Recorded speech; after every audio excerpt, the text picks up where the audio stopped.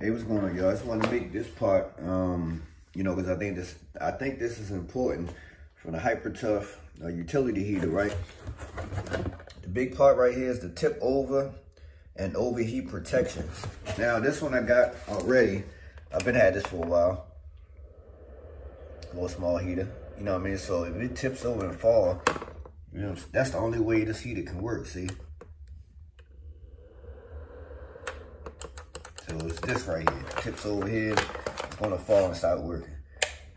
This one actually doesn't have that at the bottom. So what I noticed, I just wanted to keep, you know what I mean? I wanted to, just to update y'all on that. So, you know, as the heater, you know, is running and all that. So now if it tips left to right, or if something go wrong like that, check this out though. Heater's still on.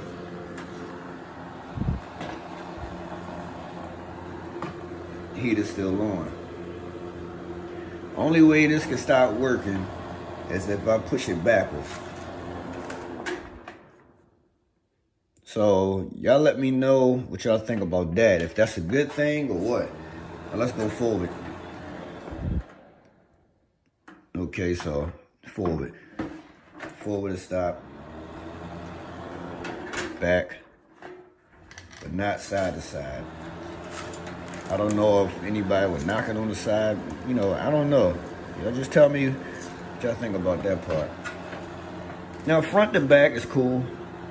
You know, because you never know if somebody might hit it and probably just, you know, thinking like that. So, just wanted to inform y'all about that if y'all buy one.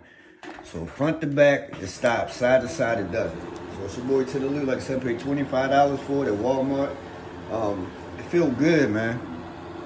Definitely kicking out more heat than the small one I got. Y'all can see it right there.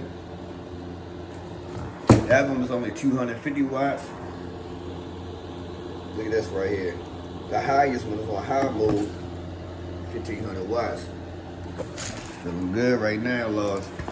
Let me know, like I said, it gets so hot, not too hot, but it's nice and hot where you can put some steaks on here, eat a hamburger, you can put some burgers on the grill. Let's make like a grill, or you can put some hot dogs on here and all that. So let me know what y'all think about that, man. It's your boy Tutter.